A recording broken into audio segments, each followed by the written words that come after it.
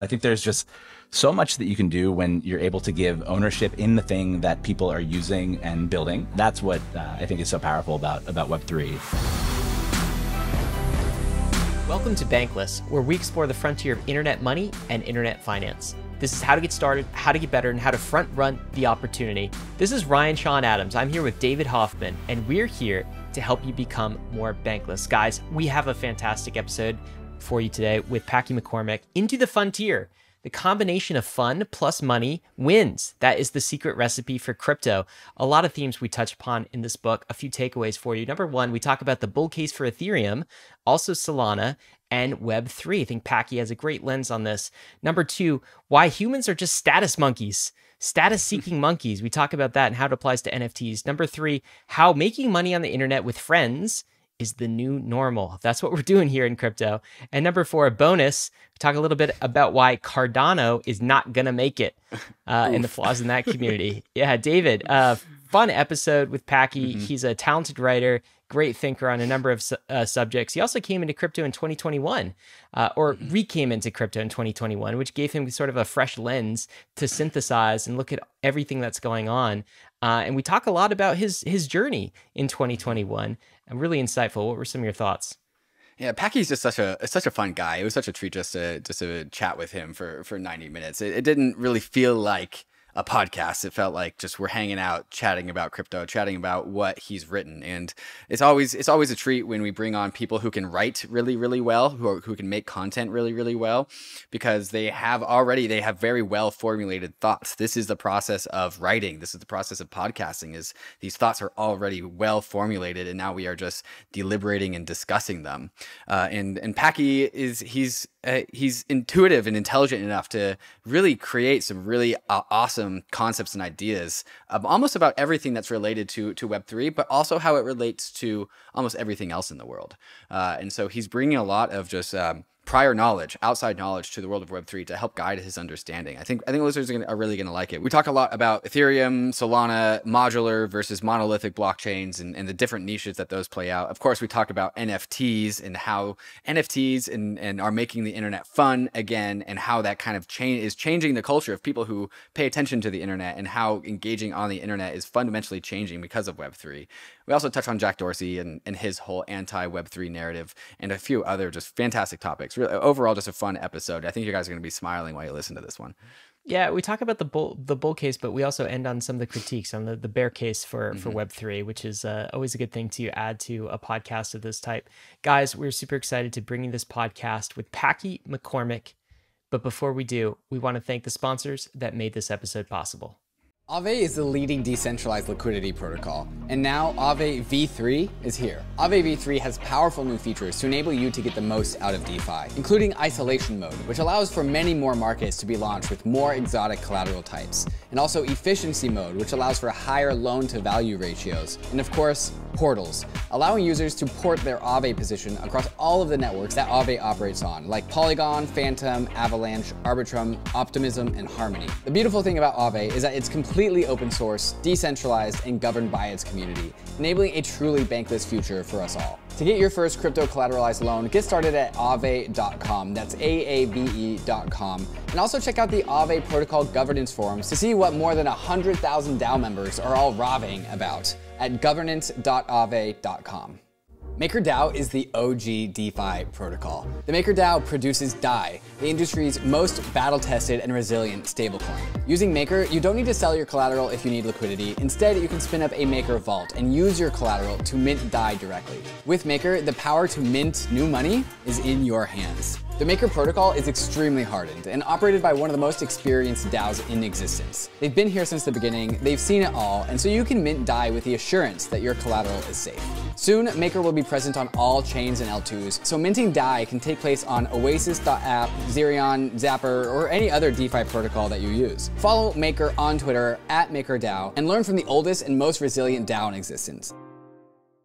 The Brave browser is the user-first browser for the Web3 internet, with over 50 million monthly active users. Control your digital footprint with built-in privacy and ad blocking. Inside the Brave browser, you'll find the Brave Wallet, the first secure crypto wallet built natively inside of a Web3 crypto browser. Web3 is freedom from big tech and Wall Street, more control and better privacy. But there's a weak point in Web3, your crypto wallet. The Brave Wallet is different. Brave Wallet is built natively inside the Brave browser, no extension required, which gives the Brave Wallet an extra level of security versus other wallets. With the Brave Wallet, you can buy, store, send, and swap your crypto assets, and you can even manage your NFTs and connect to other wallets and DeFi apps, all from the security of the best privacy browser on the market. Whether you're new to crypto or a seasoned pro, it's time to switch to the Brave Wallet. Download Brave at brave.com/bankless and click the wallet icon to get started. Hey, Bankless Nation, super excited to dive into this conversation with our guest, Packy McCormick. He's an investor at Not Boring Capital. He's also an advisor to A16Z's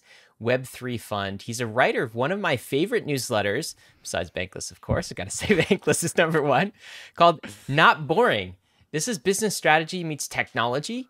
And more recently, he's had a big focus on Web3, which I've loved to see. And one thing I think we can promise about this podcast is that it will not be boring, because we have the writer of Not Boring, Packy. Welcome to Bankless. How are you doing?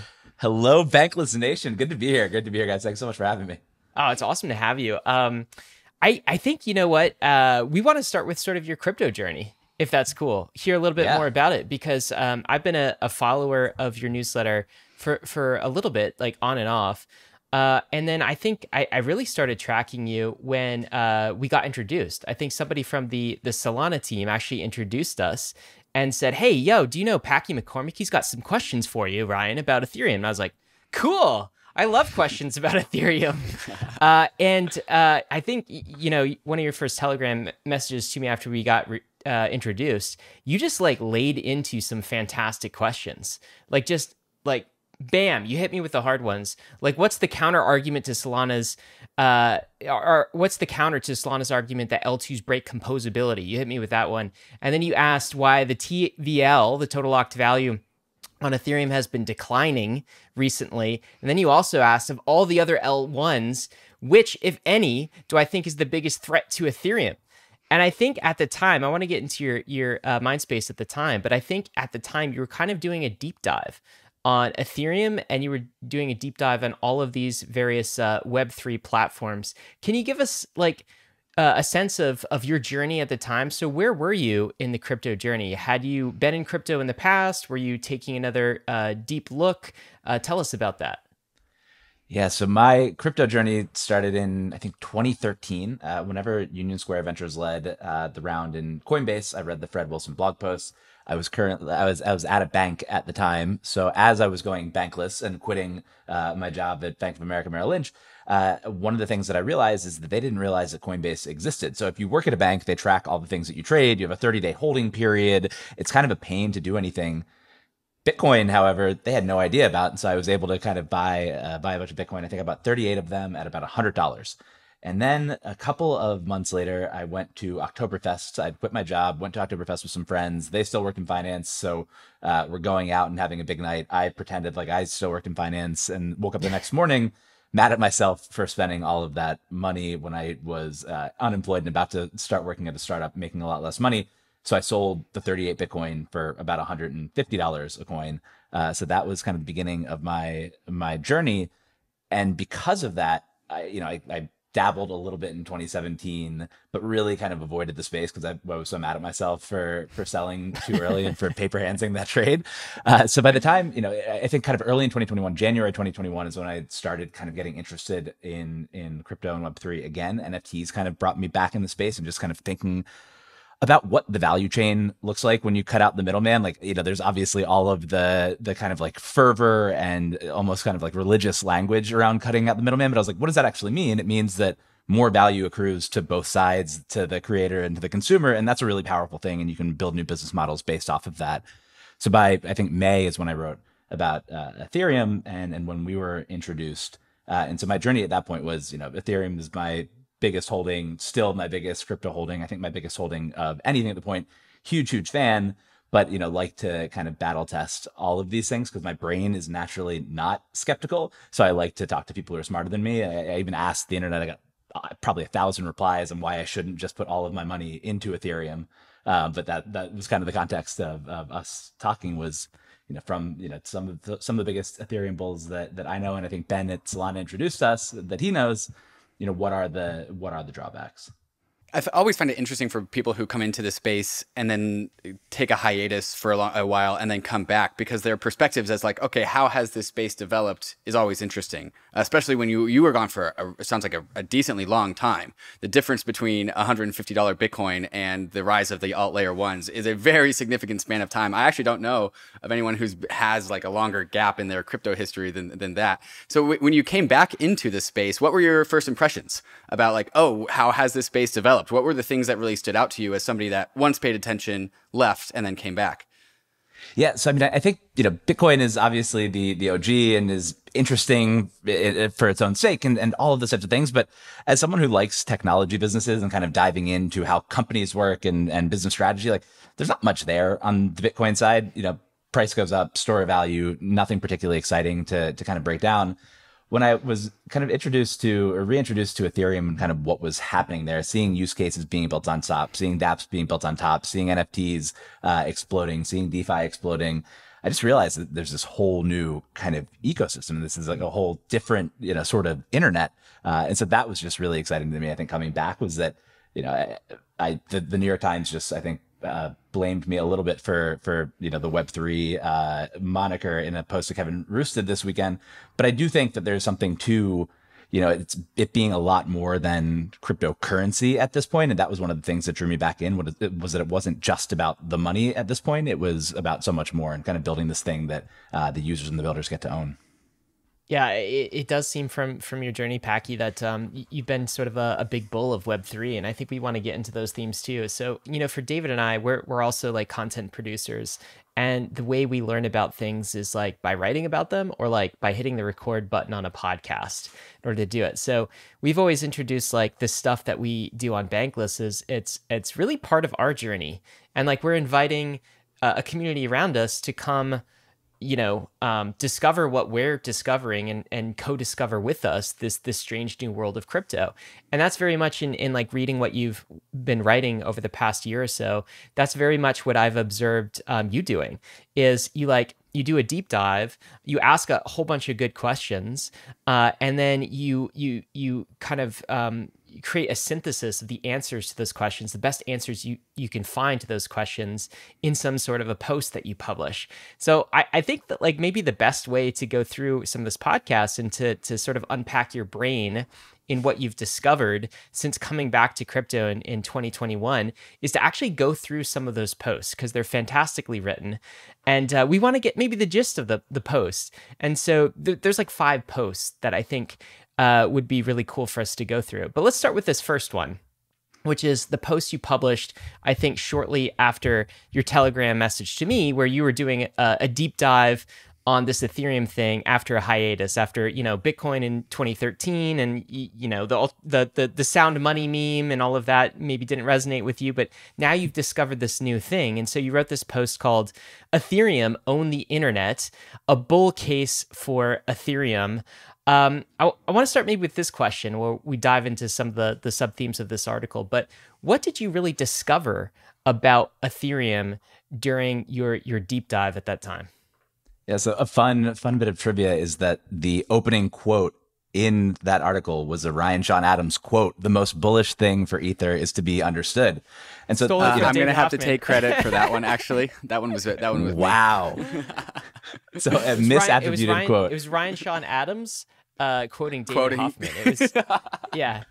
Packy McCormick quoting Ryan Sean Adams, quoting David Hoffman. The most bullish thing for Ether is to be understood. And it's a Michael Scott style quote. Exactly. So I mean, a year ago, and it seems crazy, but a year ago is kind of when I think Ethereum started breaking into like the very popular consciousness. Like, it was getting written up in Bloomberg, and Patrick O'Shaughnessy was talking about it on his podcast. So for people who were kind of interested in kind of business and technology more broadly, I think early 2021 is when people really started kind of relearning about Ethereum. Obviously, you guys have been a great resource for that. One of the things that I think, there's a couple of things that I discovered, or kind of just different ways of thinking about Ethereum that I thought were useful. One was kind of comparing it just to, thinking about it as a company as opposed to just an asset. So there's obviously like the kind of triple point argument that y'all made that I quoted in the piece as well. But just the fact that like as usage goes up, fees go up, and it behaves kind of, you can kind of analyze this like you would analyze a business, I think is one interesting thing. A second one is that Ethereum, I realized kind of writing this, I had just written about Excel, that Ethereum really seems an awful lot like Excel in a lot of different ways. One, it's kind of Lindy, so the longer it's around, I think the less likely that anybody's going to come around and kill it.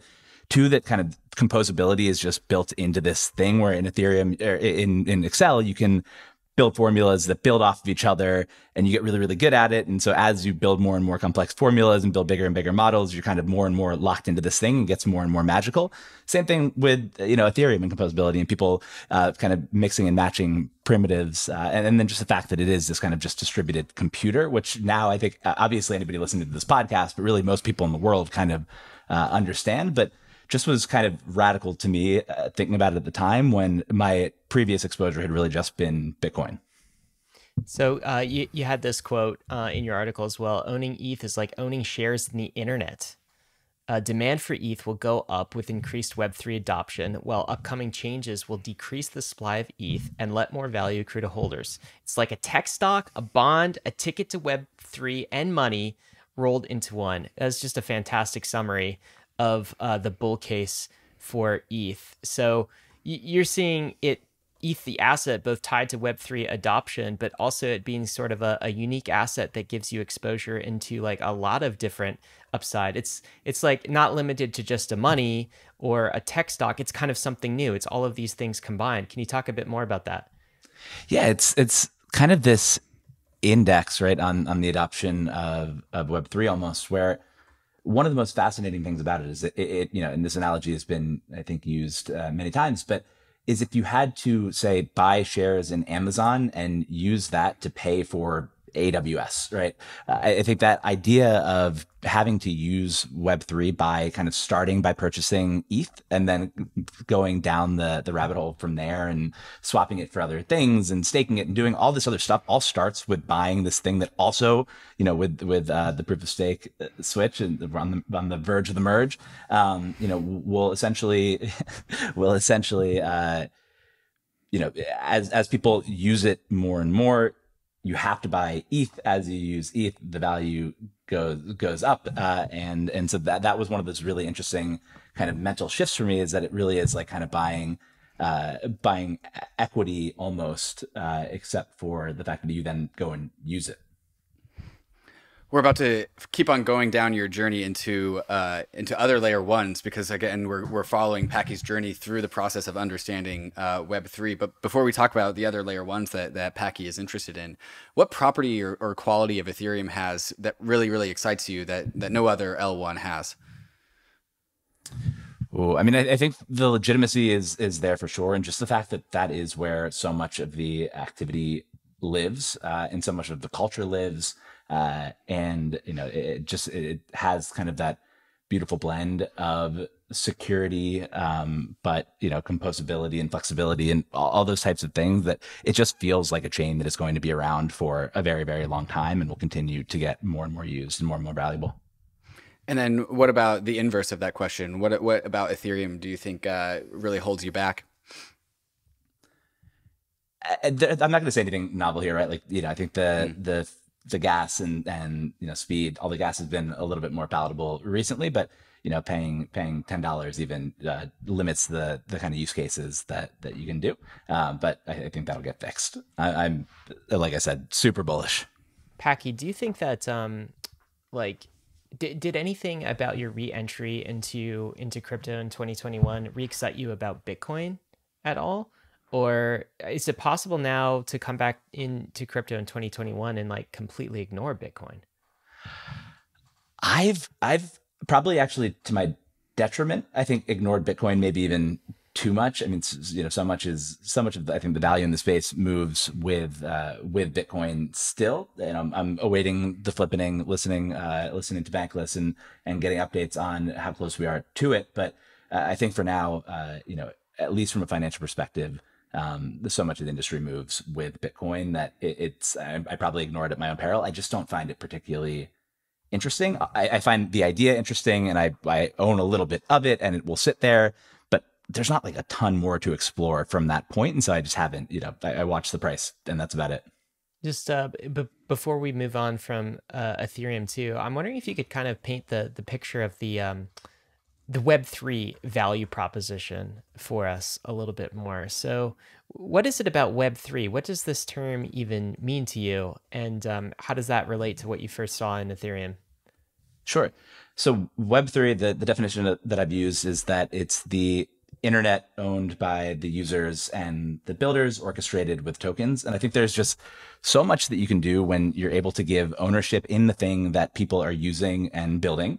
And when you're able to use tokens as incentives and use, whether that's fungible tokens, non-fungible tokens, use those things as incentives to guide behaviors and design richer systems than you could otherwise. And you cut out the middleman, not in any kind of zealous way, but in a real impactful way where both sides of the equation who are adding value to the system are able to pull more value out of the system. That's what I think is so powerful about Web3 to me. Okay, well let's keep moving. So this is sort of the first milestone that we picked up in your crypto journey, your newfound crypto journey in 2021, which is Ethereum, the ability to own the internet, right? And this is where the Web3 kind of starts at some level. Although some might argue Web3 is also a Bitcoin thing. I'm not sure Bitcoin maximalists would embrace that, but we tend to think Bitcoin is just another piece of Web3. But you said this in your Ethereum article as well. You also talked about some of the risks to Ethereum being like kind of transaction fees and the cost to actually use the main chain network. And you said the L1 that I'm most excited about besides Ethereum is Solana. And of course, that was actually a good time to be excited about Solana, or at least it was a good time to be buying Solana for sure, the Sol token. When did you publish the Ethereum article? Was that in like April? It was May. That was May of 21. Okay, so it's May. So it's right before this thing that the Solana community calls Solana Summer, where Solana had a fantastic price run. And also we're seeing some real traction on Solana. So let's talk about the second article and the genesis for that article, which is Solana Summer. So clearly before this article, you had been looking at Solana and been bullish about Solana, but can you tell us why you were excited about it? Was it really the transaction fees? Were there other elements in play that made you excited about the Solana ecosystem? Sure. So in the smallest of small worlds, Ben Sparango, who works at Solana and introduced us, was my neighbor growing up. And so I know that he was. And so, I know that he'd been involved in the space for a little while, and I'd kind of tracked him. But as I was kind of out of the space, wasn't tracking as closely. Then I came back in and caught up with him. And he told me kind of why he went to Solana and what he was so excited about and what he was working on, introduced me to Anatoly, and just kind of got more and more bullish. Transaction fees and speed are obviously two of the things that got me excited to start. But I think the thing, the way that I tried to frame the piece and the way that I tried to frame a lot of the things that I write about crypto is not as this completely other thing, but as a thing that kind of follows, some of the same rules that most businesses have to follow, but just with some, supercharged tokenomics built into the mix. And so for Solana, it's really kind of a platform dynamic where Solana does well if it's able to acquire developers who build products that acquire users. And it's kind of, that simple. And so what attracted me was I started talking to more and more and more people who were building on top of Solana. And there felt like there was a lot of developer interest moving over there. How about the transaction fees in Solana? So in your article, you wrote this, I think at the time it cost something like $3 to do a transaction on Bitcoin. And at the time, massively high gas fees. People probably remember this in May of last year, $8 to $40 on Ethereum mainnet. And at the time, it only cost 0.001 cents, like a fraction of a penny, to do a transaction on Solana. Do you think that is the big kind of value proposition that something like Solana brings, aside from, like, of course, Ethereum has a fantastic community. But aside from that, is it mostly about transaction fees and decreasing the cost of those?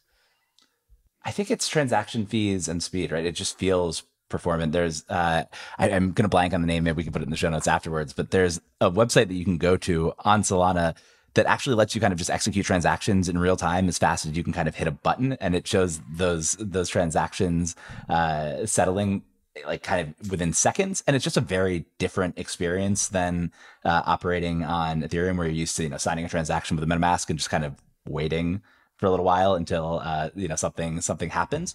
So I think there's that speed element that attracts people in addition to the low transaction costs, which is really nice as well. Do you think that's what a lot of people are looking for? Like when they come, I mean, everyone's used to mainstream, right? It's like mainstream is used to a Web2 experience where just like I click the button and the thing works, right? It's like very easy to use. In crypto, we're kind of used to like janky user interfaces. And so like, I mean, people that use the original MakerDAO interface, they see the abilities that the new generation have today, and like the seamless things you can do in MetaMask. And they think, oh man, this is fantastic. It's so easy to use. But if you talk to like, your mom and get her to do something in DeFi, she's going to be completely flustered, like have no idea how things work because it's so clunky and difficult. Do you think that is part of the appeal of something like Solana? Hey, this thing just kind of works the same way the internet does, and you click a button and things happen, and that's it. 100%. I think, one of my maybe less popular takes is just that, the people who care the most about decentralization, the people who are most willing to put up janky experiences to interact with crypto are probably the people who are already in the space. And so as you think about onboarding the next billion users, which every product, including Solana, claims to want to do, I think making an experience that feels more and more and more like Web 2 from a usability perspective, like kind of the promise of the, Web 3 is that it combines the open kind of permissionless nature of Web 1 with the usability of Web 2. And so I think the closer and closer you move to usability experiences that people are used to, the better it will be. So you're almost like a UX maximalist then, a little bit. Like not a maximalist, but things like this, anything maybe. But like as far as you think that you would prioritize user experience as one of the most important things about the crypto experience. I think it really depends who you're building for. Like, so I wrote about Flow recently as well. And I think kind of similar argument there, where there is a portion of people for whom I would much rather they own their NFT and own their digital assets than not. And if that means that, short term, you're not fully decentralized and you're using your credit card and it feels more like a Web2 experience, but you own the thing, that's great. And there's a large portion of the population for whom that's really valuable. There's a smaller but super valuable and passionate portion of the community for whom the janky experience is kind of part of the fun, and it makes you feel like you're a part of something. And it's almost like a video game where, part of the beauty of a video game is that you're doing something that's hard but achievable.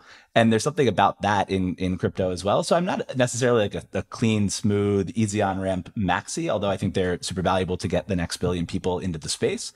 But I do think that for certain use cases, speed, low cost, and just usability does matter.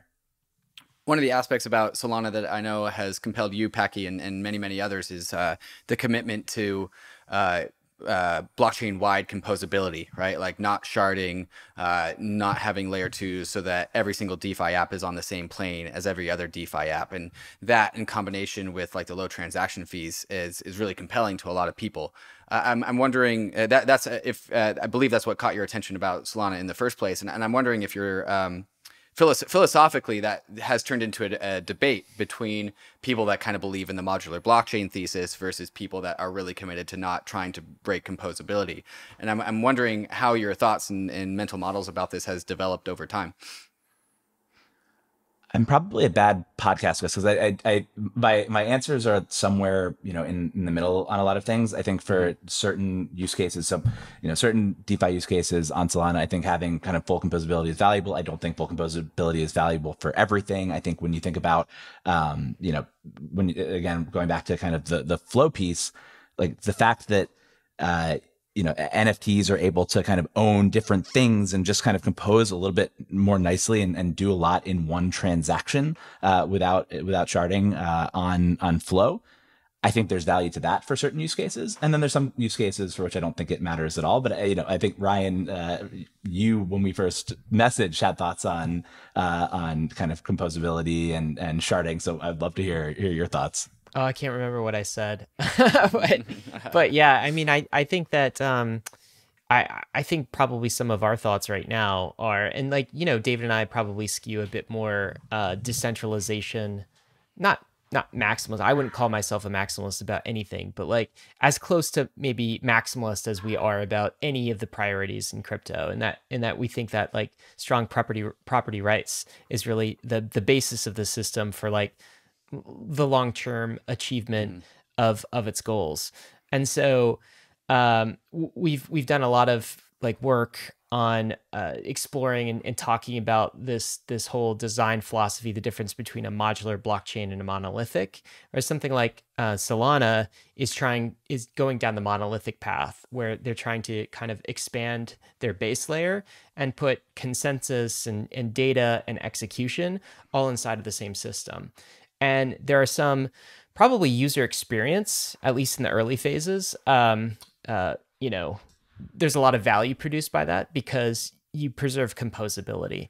And in the earliest phases, of course, you have high transaction throughput and gas fees are cheap and all of these great things. And I think a network like Solana is probably using these things to build this early network effect and create a fantastic ecosystem for itself. And if I was kind of going up against a Bitcoin or Ethereum, I was looking at a spot in the scalability trilemma to go like park my niche, that would probably be a reasonable place to go try to attack and carve out my space. I think for David and I, we probably don't think it's as a durable competitive advantage over time. We think that ecosystems that are like, it's basically like, the question of, is UX more important or is decentralization more important? It's like, why can't we have both? And we think that the modular blockchain like design gets you both over time, where you're kind of separating consensus and data availability and execution, and you're doing more on these rollups. But it's going to take more time to kind of get there and to smooth out the user experience, because you have many various rollups. You have like, bridging, where you have to bridge your assets in between. And so it's going to be a longer term journey, but we also think it's going to be the one that is the most effective at preserving decentralization and also at sustaining a competitive moat in the future. But it's also like, who knows how this will shape up, right? So who knows what Solana will do in the future? Ethereum has certainly taken many zigs and zags in its roadmap, as has Bitcoin as well. So at some level, like the competition is fantastic as well. But it's also important that we as a crypto space preserve that decentralization. At least, that's kind of our take. I think David wants to chime in too. Yeah, in addition to that, like there is always a concern of just like, do we really do people want to be bridging all the time? Like, are we asking every single user to be bridgeors? And at least there is like research out there on the ZK rollup side of things, when you have ZK rollups, especially liquidity across ZK rollups, like one Uniswap style AMM on one ZK rollup with a liquidity on a different rollup, there actually is technology out there, research out there that allows synchronous syncing of liquidity across ZK rollups. And so while you're on different rollups, the liquidity is shared. And so there's like little tricks and tools like this that allows for composability across rollups that we know exist. We just have not yet applied. So there's a lot of these like UX problems that do have solutions, and they're solved through cryptography, which is like hard mode, right? Cryptography is always hard mode, but it's also the way that you preserve decentralization while also solving some of these UX issues. And so what I think Ryan would agree is like I think we both think the hardest problem in crypto is getting your monetary policy fixed, and that is the thing that we have not seen any alternative layer ones be able to do. And so what Solana offers in like cheap transaction fees and universal composability, it loses in an insane amount of issuance of the SOL token to provide that service. And so we kind of think that if you're not playing to be money, you're playing to be you're not playing to win, right? Like the game is to be an empire, and an empire kind of needs to have its own native currency. And if your currency has a hole in the ship because it has to issue a ton in order to provide the services that it's providing, then you're playing to lose. And not to say that this is the end all be all state for Solana. Like Ethereum had issuance, very, very high issuance at the beginning of its trajectory, but also the difference was that Ethereum also was focused on that as a culture and as a community from very, very, very early on. Yeah, I mean, I'm incredibly excited for the zero knowledge future, and I think there's just so many benefits there that I'm again super bullish on Ethereum, and that's one of the reasons that's the case.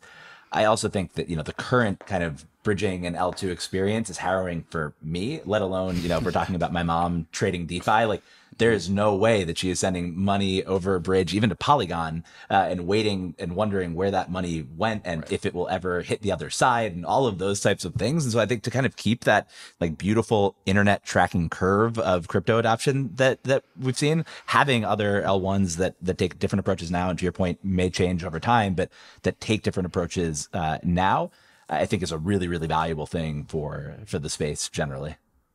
Can we talk? I'm curious, Packy. You have this great section in your Solana article about how value accrues to Solana, where you also summarize how it accrues to Bitcoin and ETH. And I think you do a really good job of that. And then you try to put into words how value might accrue to the Sol token. And I'm curious to dig into that. But I guess, the summary here is, you're saying Bitcoin acts as a store of value, which is a mix of intersubjective belief, just like the meme value, let's call it. Also supply and demand, the fact that there will only be 21 million Bitcoin. There's also these other things like the mining cost floor. And then maybe there's this market cap based on gold price could be one of the intersubjective beliefs that we're measuring it against. So it's basically a store of value. And then you also see ETH as a triple point money, in that a triple point asset, in that it is a store of value. It is also a consumable. So it's every time you spend ETH on block space, and there's block space demand, some of that ETH is burnt, right? And that goes back to holders in the form of negative issuance. And it's also a capital asset when you stake. And we've certainly talked a lot about that on Bankless. And then you said this: Sol behaves similarly to ETH with a few key differences. It's also a triple point money. And so you also compared it to ETH in this way. You said it's also kind of a store of value, because within the Sol native economy, you can use it as collateral for DeFi in the same way you can use ETH in the Ethereum economy. It's also a consumable asset. A little bit of Sol is burnt every time, so they have a mechanism similar to EIP 1559, and there's a staking mechanism as well. So triple point and all of those things, except you said one thing that's different. I really want to get into this, is how Sol accrues value is a bit more complicated, because the two main ways Sol accrues value right now, in your opinion, is staking and MEV, which stands for minimum extractable value, or maximum extractable value in a proof of work mode. I'm wondering if you could dig into that, specifically the Sol value proposition, because this is where I think some people have trouble like figuring out what the value of Sol is. We had Anatoly on a couple of months ago on a podcast, and we were like, "Hey, Anatoly, is Sol money?" He's like, "No, we're not trying to be money." I don't think Sol is going for the monetary premium aspect of it, but maybe it becomes a money as a result of its economy. How do you think about Sol, the asset, and its value? Yeah, so the interesting one here, and the reason that I said it gets a little more complicated, and I'll try to explain it, is the way that I think Ben described it to me, and as I dug in, I think I kind of came to believe, is that essentially the projects that are building on top of Solana are incentivized to have the value of Sol high enough such that the value of the chain, or the market cap of the chain, the market cap of Sol staked to kind of secure the chain, is higher than all of the value of all of the things being built on top of Solana, or else there's incentive to go out and attack the network and drain everything on top. And so it's almost like the projects building on Solana, as they get more and more successful, are more and more incentivized to buy and stake Solana, make the price go up, make it more secure, almost like they're paying security, like they'd be paying for security software except buying and staking the Sol token, which is, creates more demand and locks it up. On the MEV side, I think this is a little more future state, but this is one of the things that Anatoly has pointed to, and I'll just quote him on it. He said that MEV means that validators have some information that they've computed that if they take your order, they can make a profit. If the info you're submitting is useful enough to someone, they'll actually pay you to take your order. It's payment for order flow at a micro level, but in a fair and open market. It makes the high frequency trading spread a commodity. So I think that's a really interesting idea. And back to kind of this idea of owning the internet and cutting out the middleman and value accruing to both sides, is that there's this concept that particularly at the time when the Robinhood scandal was happening, payment for order flow is viewed as this really bad thing, like one party paying to get information to give them an advantage in the market. Here, the really interesting thing about it is that the people who own and are staking Sol accrue the value from MEV in this case. And so, if somebody has information they can make money off of, people who own Sol as opposed to Citadel are the ones kind of capturing that value. So that, I guess, the MEV portion of things where stakers are receiving a portion of transaction fees, basically getting paid by users who want their block to come in first, right? Or be ordered in a certain way. That's where it transforms Sol into a cash flowing capital asset, in your opinion, is primarily from the MEV. Correct. It's always tricky, in terms of like valuing these crypto networks as well. Do you think this is more like art than science, or do you think this is more narrative than actual concrete, valuation? I guess discounted cash flow models that we can plug in a spreadsheet. I think ETH is certainly easier and will kind of continue to get easier with the merge. I think in Sol's case, certainly, maybe I'm just not a good enough scientist and I'm more of an artist, so I'm going to lean towards the artist side. But just, kind of the rough rule of thumb for me is if activity and value on top of Solana goes up, price of Solana should go up. Now, could I build you a model that tells you what that price should go up to? Absolutely not. And I think that's kind of, a mix of my shortcoming on the modeling side, my rustiness there, mixed with the fact that it's a difficult thing to value. And, in all of my time talking to the team, I don't think anybody ever brought up price once. It's just not as important an aspect in the community as it is for other tokens. I want to get your opinion on how do you think this plays out over the very long time frames, not just 5, 10 years, but something like 25 plus years. Basically, it's the question of like distribution of market cap. Do you think that this is a winner take all environment, or do you think this is a pretty wide distribution of many layer ones with many valuable layer one assets? Gosh, I think this is my crystal ball is broken on this one for sure. I think that one of the interesting things to see happening will be to see, as Wormhole and Layer Zero and some of these other kind of, cross-chain bridging platforms emerge. I think it'll be really interesting to see if they all kind of behave as almost one big blockchain, with everything kind of coming back and settling on Ethereum, including Ethereum's own L2s, but even non-EVM compatible chains like Solana. I think that's one way that it plays out. I think probably there's certainly, as there are with most things, power laws, and I think a lot of value accrues to Ethereum over time. But I do think that we'll have a multi-chain, probably not super wide distribution, probably like a few chains that do particular things very well, and then maybe all kind of settle back on Ethereum. Something that you said there, I think is worth pulling apart, where you kind of alluded to like the coming together of all these different chains, including L1s and layer 2s. And I think the image to present to users is something like a superstructure, where we have all these. We can use the model of DeFi growth on Ethereum to start with, where first we had MakerDAO and it produced DAI, and then later we had Compound and it was a money market, but they were all very separate. And over time, all these things started to really come together, and DeFi on Ethereum is really starting to not just be individual applications, but one significant structure of all these interoperable composed applications. But what you just said was actually the first time I've heard that articulated across layer ones, where not only can the DeFi ecosystem of one single chain start to coalesce into one single superstructure, but you think the entire crypto universe can become one single like composable financial superstructure. Is that a fair articulation? I think it's a fair articulation. I don't see how that doesn't happen over time, right? Like that, if you had to use a different credit card on a bunch of different websites, that would be a real pain.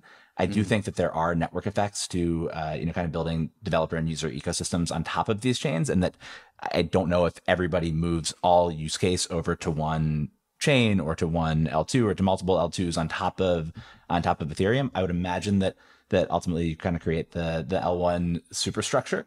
But obviously very TBD, and there are people a lot smarter than me on this. That would be just my kind of best guess here. I mean, like you even look at something like, Celo, where they're starting to build a network of all the kind of regenerative finance and climate-based projects. And so, part of that might be the technical capabilities of the chain, but part of it is you just build kind of differentiation and an identity into the platform, and you start attracting a certain type of project. So do those all move off at some point and go to Ethereum?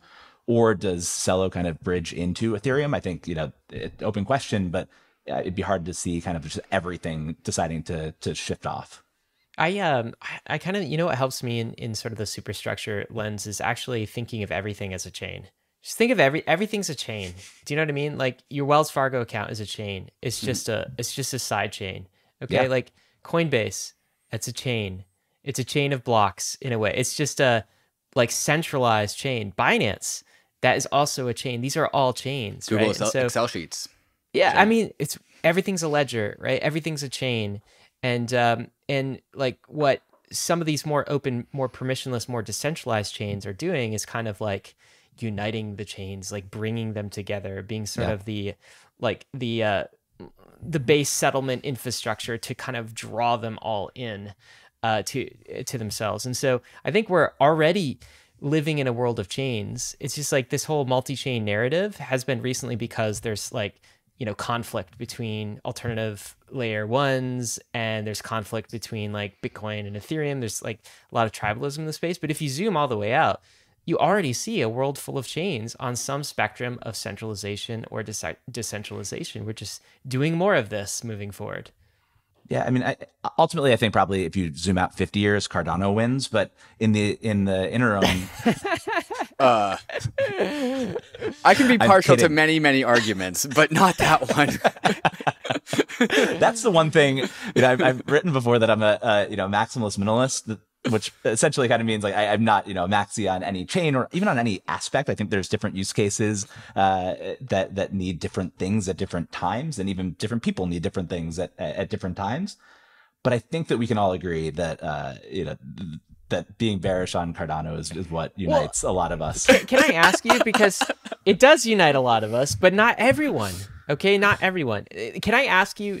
Let me ask you a question. As somebody who's came into the space, and I think there's some advantage to like looking at the space from fresh eyes and like anew, because you're kind of like the kid walking into the cafeteria, right? And there's all of these little like cliques, like different groups. You got the jocks and you got the the skaters or whatever else, right?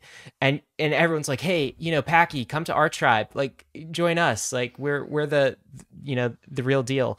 And you get to sort of just choose. You get to kind of look and maybe not pick any one tribe. But I guess my point is crypto has been so tribal, and you've been able to look at it with fresh eyes, but you've also been able to like see what the obvious non-starter chains are, like the obvious communities and ecosystems that aren't going anywhere. Can you tell us about that? Like, what were some of the ecosystem, like how did you figure out what was clearly like not going to work when you did this deep dive analysis as you walked into the school cafeteria? Sure. So I know that I'm going to get dunked on by the Cardano community. I did for writing I don't know if they listen. It's a norm on the podcast here. Yeah, I don't think there's many in our audience. Okay, good. If so, they're used to the abuse. So the way that I looked at it when I was writing about Ethereum was kind of thinking about chains that felt like they were directly trying to compete with Ethereum, which, I think I put Cardano in the camp at the time, and then chains that were trying to do something else, which is why I wrote that I was bullish on, Solana and Flow, because they were very clearly building for a particular use case and building in a way that was very different from how Ethereum had. And then as I dug in, like, I haven't been to the Cardano website for a little while, but just like the language that they use on the web, like, it just feels like a scam project, and like the kind of language that you'd use if you're trying to trick a bunch of people. They've done, obviously, like a very good job, I think, of making it like an us versus them mentality. I made the mistake of asking on Twitter, what L1 people were most bearish on, and I said, don't say Cardano because we're all bearish on Cardano, or something like that. And a lot of people kind of came back and were like, yeah, of course, you're a VC. There's no way for a VC to make money on Cardano, ignoring the fact that, one of the reasons Charles is no longer at Ethereum is because he, was greedy, short-term kind of greedy there. All of that. It's just a very weird, like, using tribalism as like the only thing, as opposed to kind of any real activity on top of the blockchain. If you use the same heuristic that I use for Solana, where there's a bunch of developer activity happening on Solana, that's not there on Cardano. I've not used a project ever that's been built on Cardano. And so those are some of the kind of things that I look at it. One thing we've said for a while, and I'm wondering if you think this experience is true too, is like the way to like cut through all of the BS is like go start using some apps. Like stop looking at, like, listening to what YouTubers say and people on Twitter, and like go actually use the stuff. Go check out a wallet, go check out an app. There's one time I asked on Twitter, hey, can somebody point me to like where I can swap tokens on Cardano? Like, where's the Uniswap of Cardano? And some Cardano shill in my replies sent me to a link that was a website that advertised being the Uniswap on Cardano. Wasn't live yet, but the link took me to go to, when I wanted to hit the enter app button, the link took me to go buy a token on Ethereum's Uniswap. And so I'm like, ooh. And so like, which leads to a question. You talked about how like, you got the Cardano bros replies on your Twitter feed about like, oh, like, anti-VC narrative, like VCs don't invest in Cardano. And we've seen this narrative weaponized many, many times before. This was definitely a very significant part of the culture of the Wonderland project from the following of Danny Sesta. And Ryan and I were the brunt of that when I didn't know who Danny Sesta was. And then we all of a sudden were like VC bros or something like that. It was crazy. And so again, going to what Ryan was saying about coming into this industry with fresh eyes, talking about with some of the more legitimate chains, when you come into the lunchroom and you see like the Solana click and you see the Avalanche click and you see the Ethereum click, how would you describe the differences in those cultures? Are there any differences that stand out to you? There's no huge differences that really stand out among the legitimate chains. I mean, I think that, maybe Solana feels like a little bit like the blockchain behaves, like it feels a little bit kind of faster pace and maybe a little bit more degen. There's obviously plenty of degen on both Avalanche and Ethereum. But I think that they all have, or, I've spent a lot more time in the Solana and Ethereum ecosystems. The two of them, I think, have, very kind of like positive kind of internal community. And I think there's a big emphasis on actually using the products. I mean, like, for me, when I came in and started playing around in the space, one of the first big aha moments for me was when I was working with the team at Mirror to make one of the pieces that I wrote, both ownable as an NFT, but then kind of automatically also distribute the proceeds to all the people that I cited in the piece. And like doing that, I was just like, this is really magical. And that was because, people in the space, when I had said that I was kind of getting interested, were like, oh, you should try to do this. You should try to do this. You should try to do this, as opposed to buy our token, buy our token, buy our token. And so I think getting that first kind of real hands-on experience playing with something and having it do something that I couldn't have done otherwise, I think it is, the kind of value of both those ecosystems is pointing people that way. Aave is the leading decentralized liquidity protocol, and now Aave V3 is here. Aave V3 has powerful new features to enable you to get the most out of DeFi, including isolation mode, which allows for many more markets to be launched with more exotic collateral types, and also efficiency mode, which allows for higher loan-to-value ratios, and of course, portals, allowing users to port their Aave position across all of the networks that Aave operates on, like Polygon, Phantom, Avalanche, Arbitrum, Optimism, and Harmony. The beautiful thing about Aave is that it's completely completely open source, decentralized, and governed by its community, enabling a truly bankless future for us all. To get your first crypto collateralized loan, get started at aave.com. That's AAVE.com. And also check out the Aave protocol governance forums to see what more than 100,000 DAO members are all raving about at governance.aave.com. MakerDAO is the OG DeFi protocol. The MakerDAO produces DAI, the industry's most battle-tested and resilient stablecoin. Using Maker, you don't need to sell your collateral if you need liquidity. Instead, you can spin up a Maker vault and use your collateral to mint DAI directly. With Maker, the power to mint new money is in your hands. The Maker protocol is extremely hardened and operated by one of the most experienced DAOs in existence. They've been here since the beginning, they've seen it all, and so you can mint DAI with the assurance that your collateral is safe. Soon, Maker will be present on all chains and L2s, so minting DAI can take place on Oasis.app, Zerion, Zapper, or any other DeFi protocol that you use. Follow Maker on Twitter @MakerDAO and learn from the oldest and most resilient DAO in existence. The Brave browser is the user-first browser for the Web3 internet, with over 50 million monthly active users. Control your digital footprint with built-in privacy and ad blocking. Inside the Brave browser, you'll find the Brave Wallet, the first secure crypto wallet built natively inside of a Web3 crypto browser. Web3 is freedom from big tech and Wall Street, more control and better privacy. But there's a weak point in Web3, your crypto wallet. The Brave Wallet is different. Brave Wallet is built natively inside the Brave browser, no extension required, which gives the Brave Wallet an extra level of security versus other wallets. With the Brave Wallet, you can buy, store, send, and swap your crypto assets, and you can even manage your NFTs and connect to other wallets and DeFi apps, all from the security of the best privacy browser on the market. Whether you're new to crypto or a seasoned pro, it's time to switch to the Brave wallet. Download Brave at brave.com/bankless and click the wallet icon to get started. Okay, so we're checking the box on Packy's travel. So we started with Ethereum and like looking at this whole Web3 thing and exploring that. Now we looked at some alternative layer ones, in particular Solana. Now let's talk about this this other article that you wrote, which is like a big theme of 2021 that I think you dove into headfirst, and indeed all of us dove into headfirst, which is NFTs. And you wrote this fantastic article called Status Monkeys. And there's a little bit of theory in this article at first that maybe we want to start with about the status monkeys. Because who are the status monkeys? All of us. Human beings are status monkeys, right? And I think you cited a status as a service article from Eugene Wei. And I wasn't actually familiar with who he was. Maybe you could describe what that is. But I just want to read out the 2 bullet points for Eugene Wei's thesis that you articulated, which is, number 1, people, all of us, are status-seeking monkeys. And number 2, people seek out the most efficient path to maximizing social capital. And I think Eugene wrote this in 2019 before NFTs were like, quote unquote, a thing, like a cultural thing. But you say he sort of laid the foundation and kind of almost like in this article predicted the rise of NFTs. Can you tell us about this? What's this idea behind status as a service? Yeah, so this quote that we have up on screen, I'm going to read from Eugene Wei from the article, which said, social capital is, in many ways, a leading indicator of financial capital.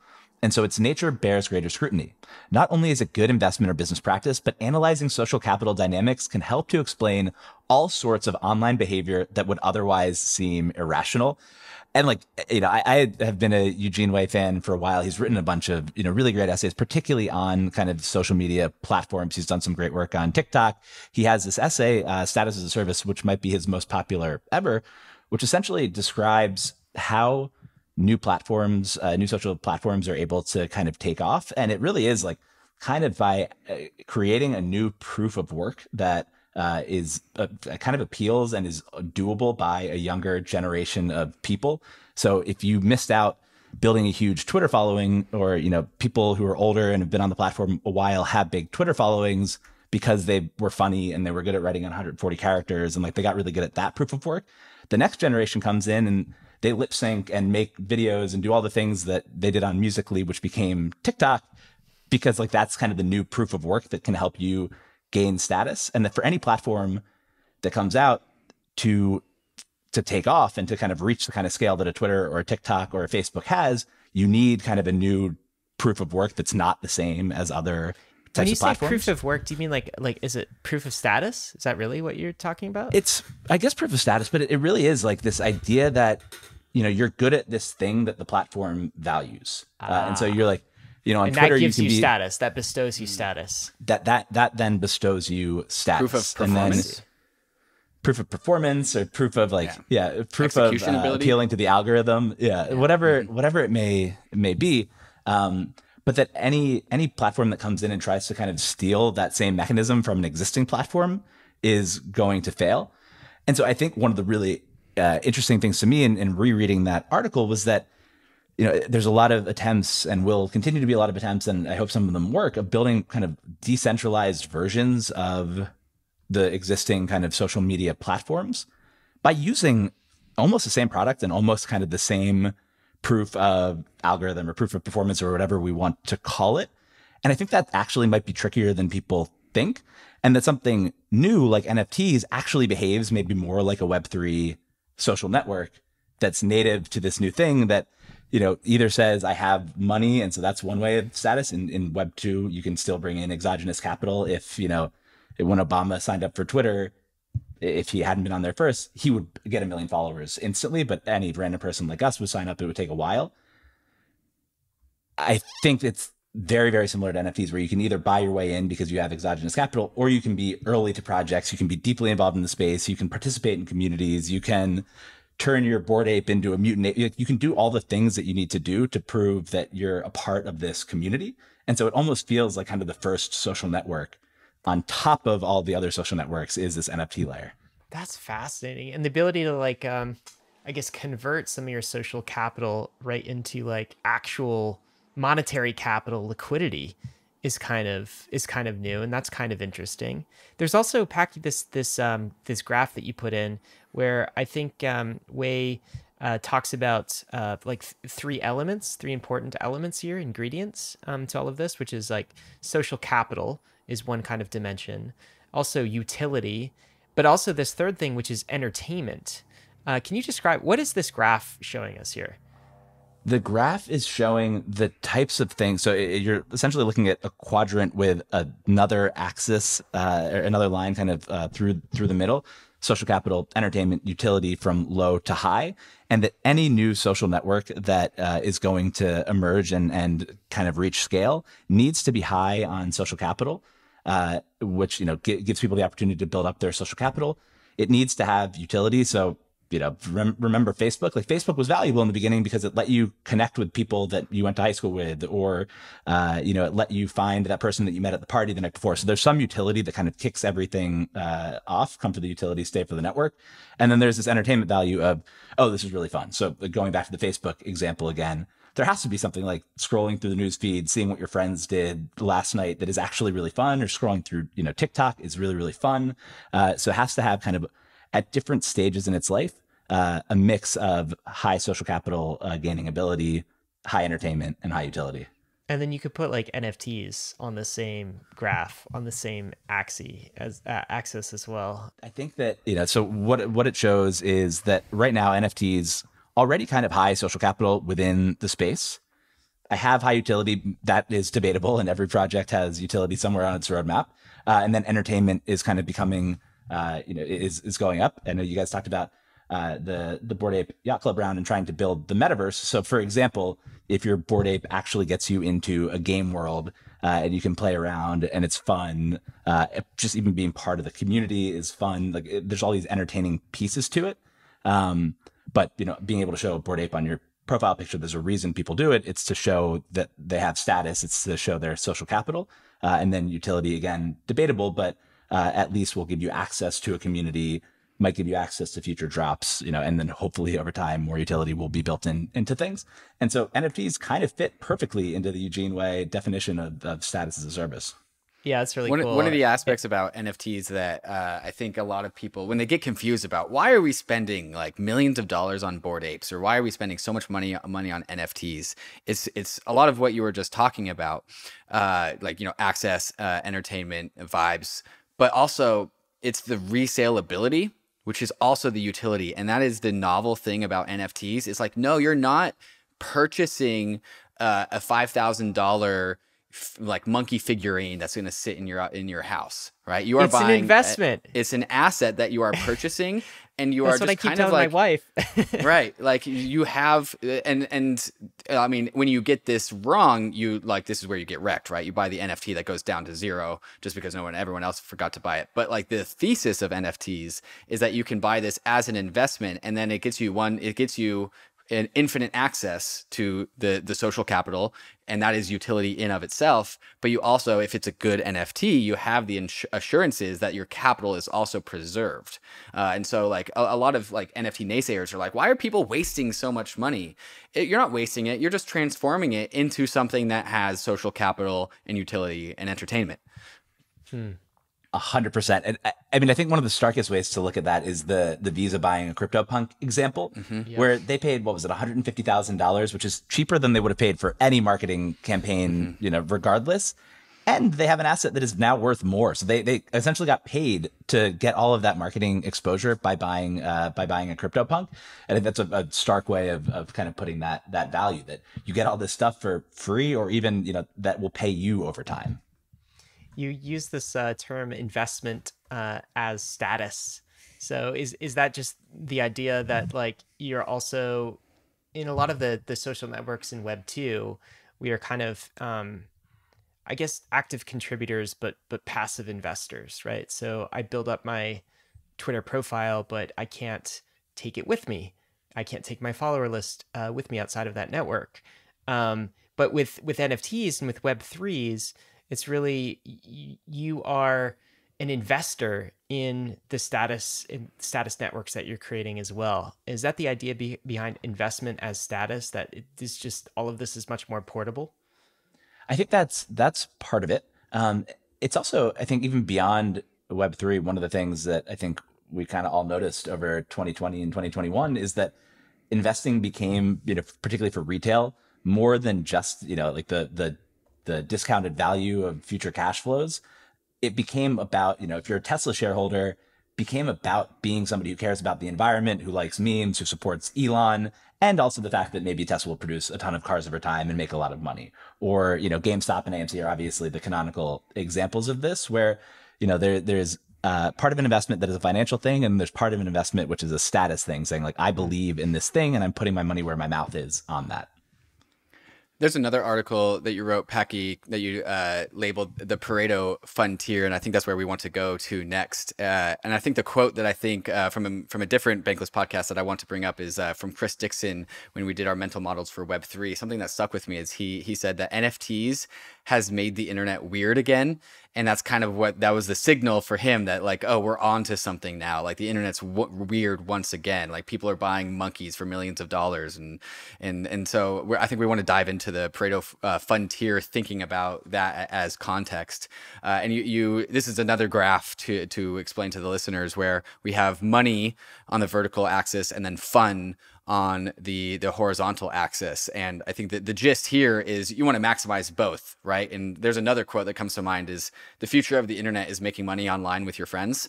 Can you kind of just like explain the Pareto Funtier model for us and the listeners?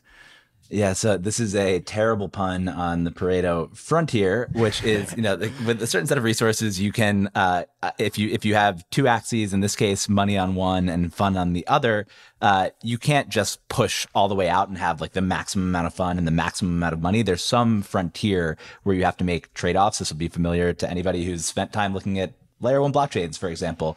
But there's a trade-off set that you have to make where either you can have kind of more money and less fun, like, you know, an investment banking job, for example, would fit into that category, or you can have more fun but less money. So, you know, negative money, maybe even by like paying money to go to a concert, for example.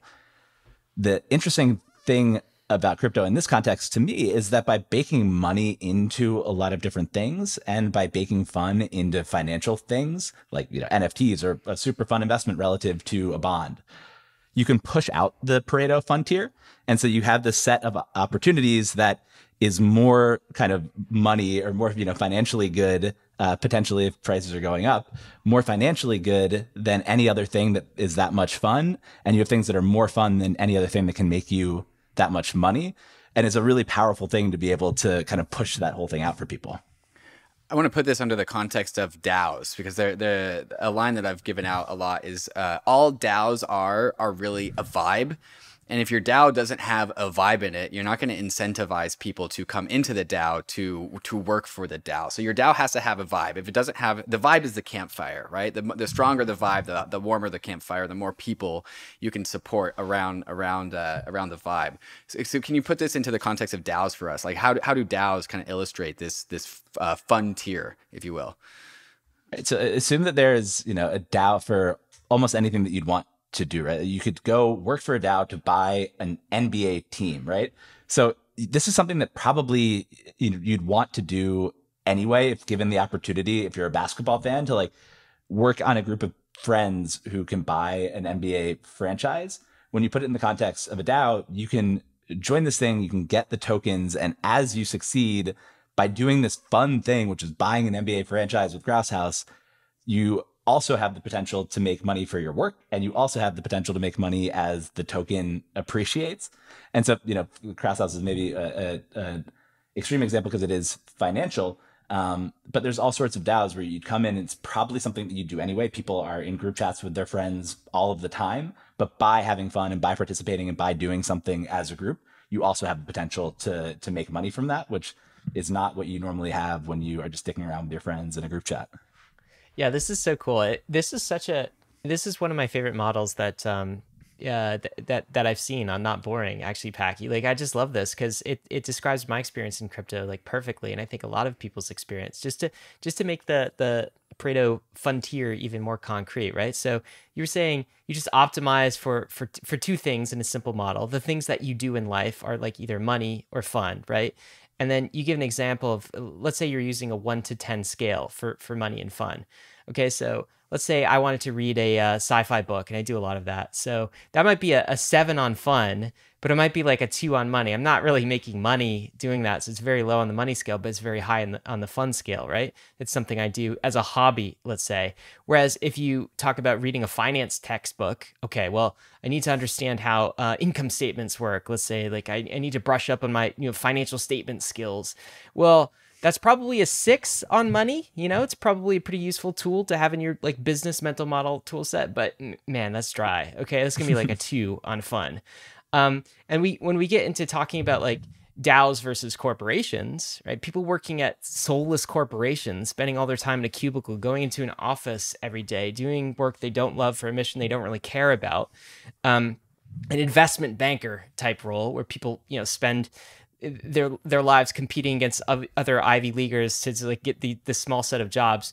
That's going to be a 9 on money. Okay, you're going to do okay on the money scale as an investment banker, but how fun is that?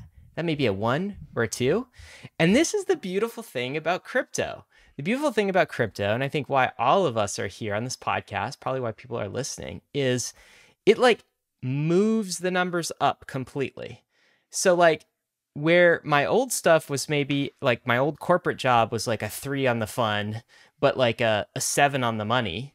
I work in crypto because it's a 9 on the fun scale and a 9 on the money. Right? Like, and that's what you can do as part of a DAO. And it kind of makes you ask the question of like, wow, if crypto can move up the Pareto frontier for everyone, more fun, more money, making money online with your friends, as David said earlier, how are these traditional institutions going to compete? I will never work for a company again. I will never go into an office I don't want to go into again, like never again. Why?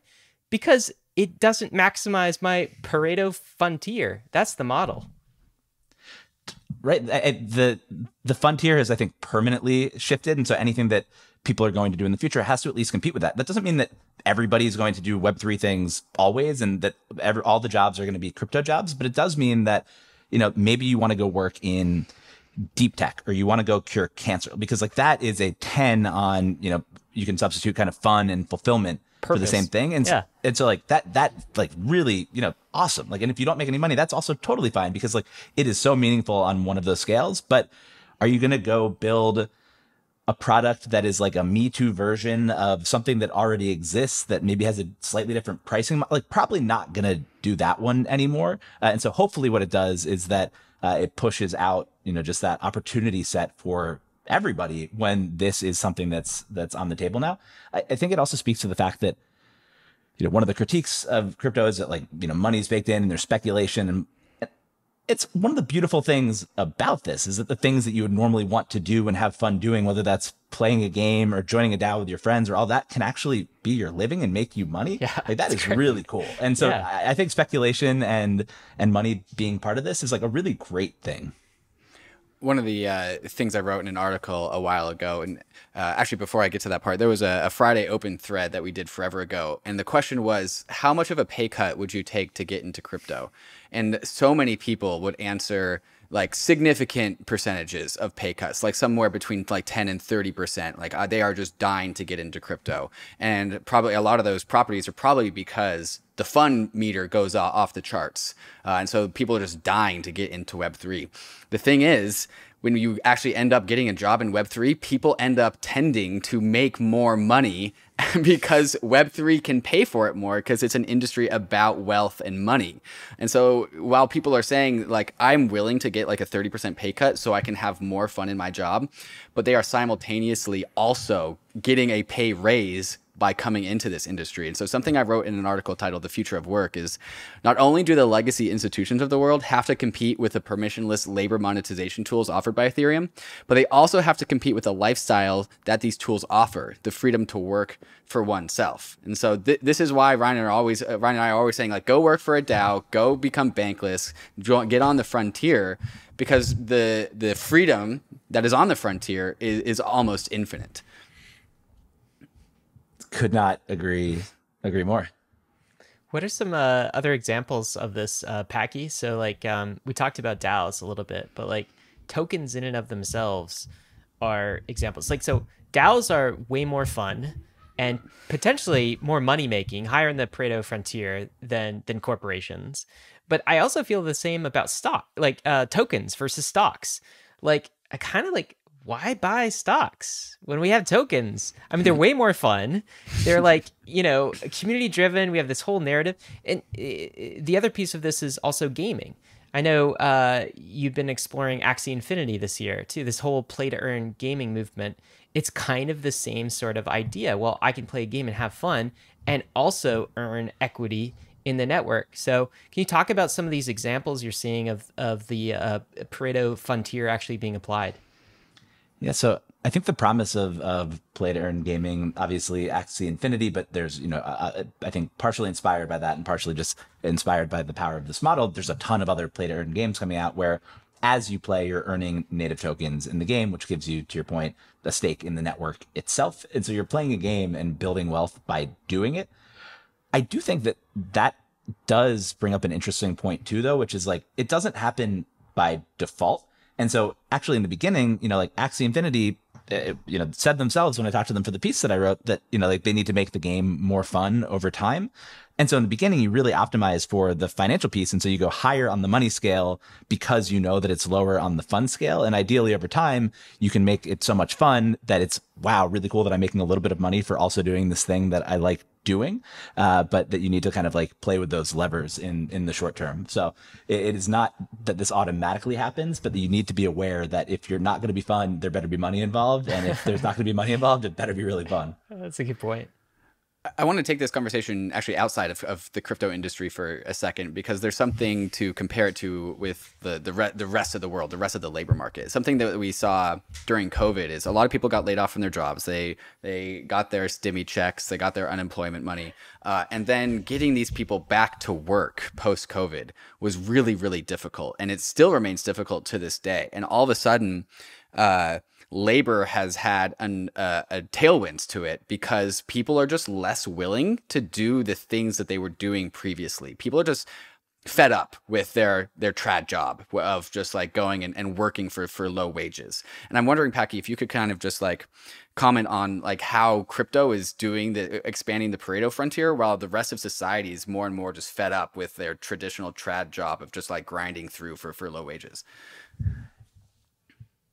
This can get, I think, super philosophical, right? Like there's this Kurt Vonnegut book. Yes. Yeah. This Kurt Vonnegut book, Player Piano, where it's this world in the future where things have been automated. He wrote this in the 50s, but this world of the future where everything's been kind of like automated by these big machines that can do all of the jobs.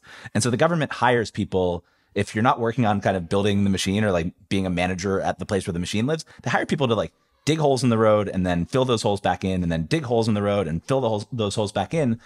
And the point on it is that, over time, like fewer and fewer jobs will be mission critical to like human survival. And so we're going to need to figure out things that give people the things that work do, like a sense of meaning and like an income, so that people don't just go crazy and dig holes and fill them back in and dig holes and fill them back in over time. And so I think one of the interesting things is like, when people say that you're just kind of like trading tokens against other tokens or flipping JPEGs or all of these things, like it gives people, I think, a sense of meaning and a sense of fun. And I think over the next 100 years, if you zoom out, jobs generally are going to become more fun because we won't need as many people or as big a percentage of the population doing things to keep humanity alive as more things get automated as technology gets better. Okay, so we've talked about all of the virtues of Web3, and people listening to Bankless are probably pretty bullish on Web3, as we are, of course, the three of us. But not everyone is in love with Web3, all right? And there's some criticism, and I think like there's some valid criticism of Web3 in its kind of current state today, and then there's a lot of like irrational, invalid criticism that certain politicians are putting forward, or certain narrative drivers, people with large followings are putting forward for whatever reason. Maybe they're just like anti Web3. Maybe they didn't buy tokens. Who knows why they're upset about this thing? But can we talk about this Web3 debate? And you wrote a post on this entitled "The Web3 Debate," and I think it was maybe kicked off in part by a tweet that went pretty viral from Jack Dorsey, he's a Bitcoiner, a heavy Bitcoiner, but does not embrace Web3 at all. He said this: "You don't own Web3." This is in December of last year. The VCs and their LPs, their limited partners, do. It will never escape their incentives. It's ultimately a centralized entity with a different label. Know what you're getting into. And of course, this caused a flurry of discussions. Someone by the name of Professor G, who is kind of a writer in the space, summarized a whole bunch of criticisms against Web3. I'm wondering, Packy, if you could talk about that for a minute with us. So first, what are the criticisms that you generally hear about Web3 that people like Jack Dorsey and people like Professor G are putting forward right now? Yeah, so I think the big point that Jack was trying to make is that Web3 claims to be decentralized and that everybody owns, the users own the projects and everybody wins in Web3, when really what's happening is that a bunch of VCs invested in the projects, they get tokens cheap, and then the token gets issued, they had warrants, the token gets issued, they make a lot of money, and they exert a huge amount of control over these networks. And so almost like the way that people got mad at kind of like all of the different female-led companies that get taken down by Business Insider for like having this mission that people, rally behind, and then maybe like not everything lives up to the mission. His point is like, we're rallying behind decentralization and distributed ownership and all of these things, but like, the same couple of funds own big stakes in a bunch of the biggest projects. I am, I've said before, not a full kind of decentralization maxi. I mean, there's certainly, if projects are misleading their users and make it seem like, there's not any VC money and that there's not any groups that own more than X%, but there actually are, I think that's a bad thing. But the thing that gets me, I think, about the VC ownership one, and I wrote about this again when I wrote about Flow a little bit, is like Dapper Labs dies 50 times if Union Square and Andreessen and a couple of other funds don't keep kind of stepping up to the plate to kind of get them from CryptoKitties to developing their own blockchain to NBA Top Shot, and then finally they took off.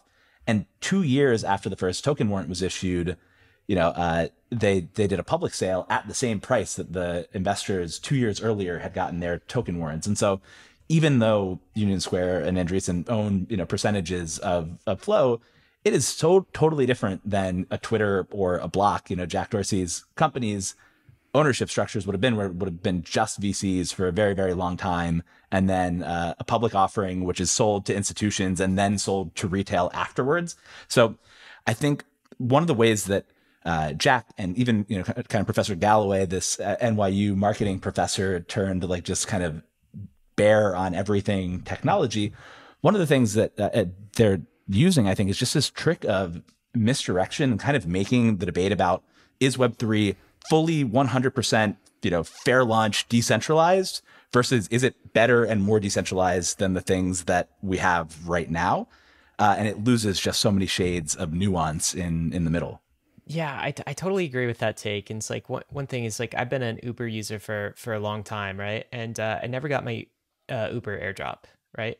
I did get my Uniswap airdrop though. And so did 120,000 other Ethereum addresses, right? For you, it's like it's better than the status quo, obviously. And I think one of the points that you make in the rebuttal section is you said this debate is not about whether Web3 or an internet owned by the users and builders orchestrated with tokens is net good or net bad for humanity. Not just as it stands today in its earliest forms, but in the promise it holds, for the future. And we see glimmers of it. I feel like what you're saying is many of the critics, the kind of the common thread, a lot of the criticisms of Web3 is like this purity standard that they seem to hold crypto to, rather than just why not compare it to the status quo? No one is saying crypto is perfect right now. We're not saying it's maximally decentralized. We're not saying we are actively saying, man, there's so much work we have to do to improve the user experience, to onboard more people, to make it more decentralized, to scale this thing out while preserving strong property rights. And like, we're working on it. But like, they seem to, many of the critics try to compare us to this like pure state, as if we're saying, yeah, crypto is the best thing. It's like totally perfect. We have no more improvements to make. Now come hop in our system. I think that's what you're saying here, right? It's exactly what I'm saying. And the fact, to your point, that it's, they're comparing this kind of like midway through kind of the progress in the building to, where it should be at some point in the future. I think most of the people in the space would agree with what you just said and would agree that there's a ton more work and that we're not even close to the end state of where this goes. But like anything, we're building, and like in the beginning it's messy and it's actually harder to build this way, and so it's going to be messier for longer. I also love the time frames that people use, where like, well, it's been 13 years since the white paper, and so if this was ever going to happen, it's it's the first internet. Like if you're comparing Bitcoin to the internet, like that's like ARPANET. Like it took 40 years before there were like kind of real use cases after that, and people really like using the internet at scale after that. I think a more reasonable time frame is even just looking back to kind of the Ethereum white paper, and so it's been less than a decade that people have been building apps on in a decentralized way. It's also that time frame is also hilarious to me, because like literally we went from an industry worth $0 in terms of market assigned value, which is the ultimate like long-term truth teller of what's valuable and it's not, it's the market. We went from $0 to over $2 trillion in 13 years, and you're saying it's nothing. No big deal. Like, where else have you seen that? Where are the real use cases? Yeah. It's crazy to me. One thing that confuses me about Jack Dorsey's perspective is that he seems to judge Ethereum and Web3 on its current state, but he applies such a future premium to the future state of Bitcoin. And that discrepancy just confuses me so much. It's just like, wait. Why do you have so much promise for the future of Bitcoin, but you don't see any promise for like you're judging Ethereum on its current state? And this mentality is rampant around so many just crypto critics. Yeah, I joked on Twitter that the reason Jack ended up leaving Twitter is because his engineers wouldn't build Blue Sky, their decentralized version of Twitter, on top of Bitcoin. And so he had to go to Square, where at least you can just buy a bunch of Bitcoin and use that in the product. It is funny that after he left, they started rolling out like NFT features and these sorts of things. Yeah.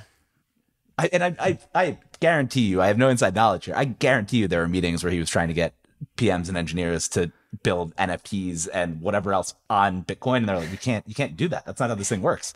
Yeah. So I don't know. I think everybody, the thing that gets me about that and about, Professor Galloway kind of generally, and just kind of the bears and the cynics generally, is that everybody has their incentives, but by being the cynic, you look like the kind of smart, reasonable person, although you're just pumping your own bags in whatever way. Scott Galloway gets mad at things and gets eyeballs. Jack gets people to buy Bitcoin, which he's a huge believer in and holder of, and which, you know, Square is a big believer in and holder of, and it has as part of its product. But you know, you look smart for being cynical, even though financially it's like it would have been way worse over the past decade. If the worst financial advice you could have given somebody over the past decade is to sit out of technology and to sit out of crypto. But I don't know. That's kind of my soapbox, is that what got me, and I don't like doing ad hominem stuff, but what got me to write a whole article on one person's article that they wrote on their bearish take on Web3 is that there are hundreds of thousands of people out there who see this guy as an NYU marketing professor and somebody that they should trust, who's out there using his soapbox, using misdirection to convince them of his perspective, and they just take it as gospel. And so now you have hundreds of thousands of people who might have been interested in Web3 who aren't going to be now, and are going to miss out on kind of all the great things that we've talked about throughout this episode. Full disclosure, Bankless has a bias too. We want you to go Bankless. Full disclosure. Packy, I want to actually once again zoom out and kind of view this conversation from a bird's eye view. There are a lot of other things to consider in this world as well. So, you know, it's 2022. We've got a multi-chain, multi-layer 2 world. Everyone is building their own corner of the metaverse. Society is definitely moving to be far more digital than we ever thought that we would be, probably at this point in time. Meanwhile, there's like war in Eastern Europe, like countries, entire nations are becoming more distrustful with each other. And people are becoming kind of fed up with the current status quo. There's distrust in institutions. And so we have these two things in the background. We have crypto in the background. We got war in the background. There's got inflation going. How do you think, I just want to zoom out and just like wrap this all up. Like, how do you kind of expect the rest of the 2020s decade to more or less unfold as it relates to crypto, as it relates to Web3, but also as it relates to the demands that the physical world is pushing upon society? How do you kind of just like interpret all of these things? Yeah, ETH to 50,000 at least. Love it. You know, it would be the end of decade price target. But I mean, the thing that I've been playing around with and haven't really written about, but is just this idea of kind of like the things that are going to matter over the next decade are almost these barbells, like the coolest possible things that you can do in the digital world, and then the coolest possible things that you can do in the physical world. Like, you know, there's been a big emphasis, you know, by Founders Fund and Lux and a few other funds over the past couple of years in defense tech and space tech and like all of this really hard, cool tech that is now kind of coming in vogue as there's, you know, been a war, as SpaceX is bringing launch costs down. So I think there's going to be all this really interesting stuff happening in the world of atoms. And then obviously all the things that we've talked about kind of happening in the world of bits and giving people ownership. And then over time, and it's probably starting to happen, you know, climate is probably the area where this is starting to happen the most, where digital and physical are starting to merge and you're aligning incentives using crypto that will hopefully help save the planet. I think over time, these two worlds of kind of bits and atoms are going to come together. Like, we could colonize the moon by the end of the decade, right? And you're going to need to have new kind of economic and governance models. Each asteroid represents a possibility for someone to go set up their own government. And so the fact that we're able to play with all of these economic and governance models in crypto and then apply them to, you know, space colonization, and, you know, I just think that is so unbelievably cool. And so when people in hard tech, you know, make fun of crypto, or when people in crypto think that like that's the only thing in the world, I get asked all the time why I'm not just a Web3 investor at this point. Like, I think the really interesting stuff is going to happen at the intersection of those worlds. I for one cannot wait for the first initial asteroid offerings to come out as you know, tokenized asteroids. That'll be a fun future. Packy, asteroids. This has been such a cool conversation, and it's really great to like. I feel like when I'm reading your post, as I said in the outset, this is like all about, you know, part of your journey, part of kind of your research journey. I'm curious, where do you think your journey is going to take you next? And also, like, how does writing itself sort of inform how you invest and how you process, how you think about the world? I think somebody, when we said we were having Packy on the show, said you should ask Packy how he became such a legendary writer. Can you just talk a little bit about your writing process?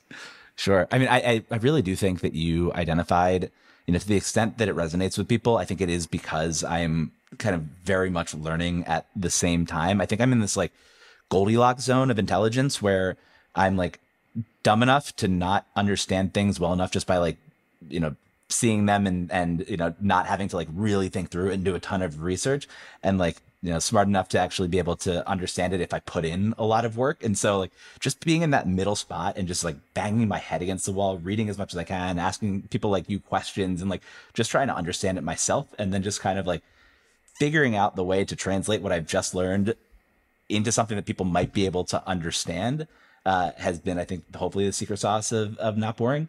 It really helps my kind of thinking and my investing process, because there are, most of the pieces that I write, I go into it with a blank page without an outline and just kind of like work my way through the idea. So by the time I hit the end, I have theses that I then go, one, I'm putting out a bat signal that I'm interested in these types of areas whenever I write about something. So I'll see more companies like that. And I'm also a lot more prepared because I've talked to the smartest people that I possibly can and read the best things that I possibly can. And so, by the end of a piece, I feel at least like reasonably competent in understanding like what might be at play in a particular space, and what's important and what's not important, and what resonates with people and what doesn't resonate with people. So it's all kind of like mixed in together for me, the writing and the investing and the conversations. And so I feel very lucky that this is what I get to do. That's really cool. I do think one of the most valuable things you can do as an investor in the space is, of course, use these protocols for yourself, but also just write about them, create content about them. This is how you learn. This is how you educate yourself, by educating others. Think out loud. Exactly. Packy, thanks so much for joining us. This has been very much a not boring podcast, and we've appreciated We you did it all the way through. Yeah, we nailed this one. So we appreciate you spending time with us. Thanks a lot. Thanks for having me on.